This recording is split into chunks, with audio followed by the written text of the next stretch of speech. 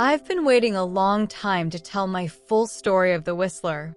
This story requires many details, but it is unexplainable, creepy, and 100% true. I also have video evidence. When I was about 8 years old, I was taking my dog for a walk through the neighborhood with my mom. It was maybe 11 p.m. We live next to a swamp/woods area on the edge of our neighborhood in Lansing, Michigan. I remember it being very silent and slightly windy. From down in the swamp, we heard somebody whistling at us. It sounded sort of like a bird, but each whistle was different enough where the lack of consistency made it human-like. The whistle sounded higher, then lower. I can't really describe it. My mom had a concerned, slightly terrified look on her face and grabbed my hand and said that we should go inside quickly. I didn't understand because I was too young, but seeing my mom freak out made me freak out too. After a while, though, I kind of forgot about it. 2 years later, I was taking my dog out again, late at night. There is a large bush that could easily obscure a person behind it just next to the front door. As I was finishing the walk, the whistling noise started again. Same pitches, same inconsistent, human-like tones. As soon as I heard it, a chill went down my spine as I remembered exactly the feeling of seeing my mom, terrified, looking down into the swamp at something I couldn't see. Maybe she couldn't either. I ran inside as fast as possible. Years went by, and I thought about it less and less. I told only a handful of people, and eventually it slipped from my mind. Fast forward to last summer. I'm 24, started dating my girl Sarah. We moved out to South Dakota for work. For Independence Day, we decided to go to Pierre, South Dakota, and watch the fireworks along the bank of the Missouri River. There was a free camping spot behind a hospital where you could pitch your tent, hang out, and see the fireworks up the river. We were near the end of the campground, and there were very few people around us. As it was getting dark, the fireworks began. They were pretty far away, so the illumination they brought was very little. Thus, we had to sit right at the edge of the river to be able to see them. A huge thunderhead was moving in and a storm was imminent, so the air seemed electric and the wind was picking up. The atmosphere was eerie to say the least. The police boats herded all the other boats off of the river and had left our area to do that elsewhere.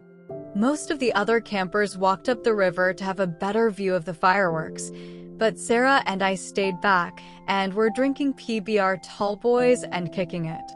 Suddenly, we heard the sound of a paddle methodically dipping into the water. We saw a figure steering a canoe about 20 m offshore.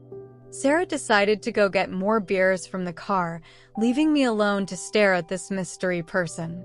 And then, of course, they whistled at me. My entire body was frozen and covered in goosebumps.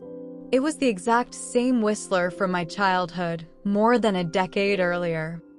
I looked at the figure, but it was much too dark to discern who it could be. They were wearing a hat. When they were perpendicular to the shore from me, they stopped paddling, turned the canoe to face directly at me, and whistled right at me. I was so frightened I stood up and shouted at them, "Who are you?" They didn't say anything, just whistled a couple more times, turned the canoe 180 degrees, and paddled out of sight. I'm a videographer, so I already had my camera by my side and was taking video of the fireworks. As the canoe was almost out of sight, I grabbed my camera and got a shot of them whistling as they went away. When Sarah came back from getting beers, she was very confused as to why I was so freaked out. When I explained, she was freaked out a bit too. I was convinced we would both be murdered that night. How did this whistling person follow me, after 14 years, all the way to South Dakota? Was it a coincidence? Why was it the same whistling noise? Who was that person and where did they go? So many questions still unanswered. To this day, I'm more afraid of being outside in the dark where I might hear that whistling again. I'm open to any explanations. If there is interest, I will find a plug and edit a little video of the fireworks and the whistling noise and the canoe disappearing. I'm in Uganda currently, and the internet is spotty where I am, so I'll do my best. TLDR, whistling person has haunted me since I was a boy. Can't explain. Help. Edit. Video is coming, I promise. Where I'm at in Uganda, the power goes out sometimes, so if you don't hear from me, either that happened or the whistler finally got me. Edit 2, okay? Finally. I spent all afternoon uploading this video. The video link is in the description. When I was still getting shots of the fireworks, I heard the whistling starting.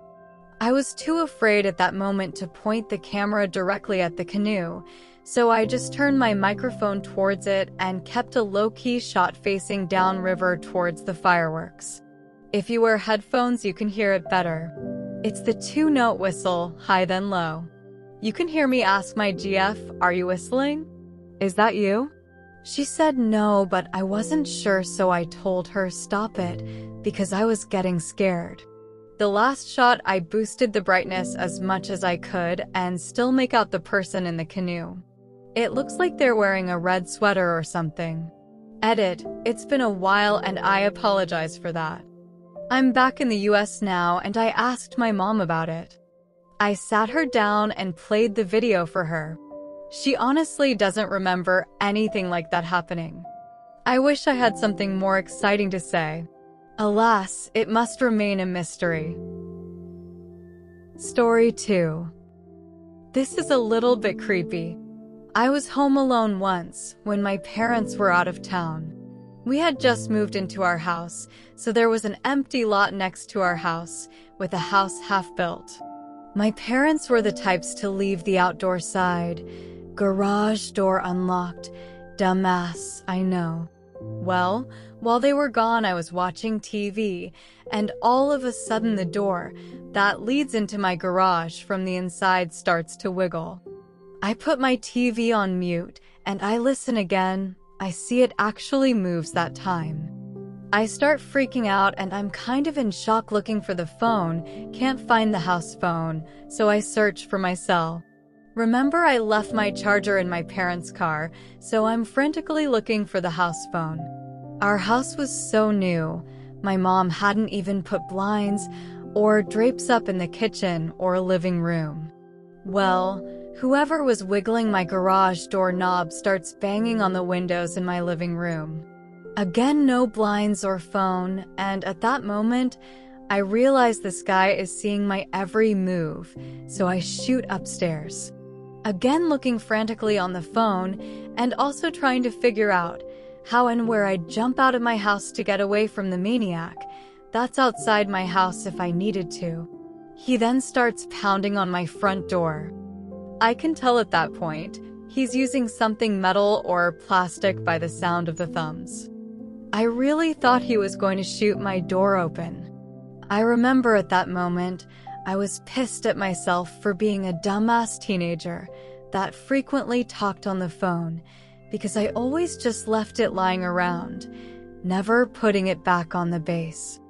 I wanted so badly to push the button that detects where my house phone is, but I thought if he heard where it was, he'd break the window nearest to it and take it. I then remembered I left the phone in my mom's room, and as I passed the hallway to her room, I see two people pacing in front of my house.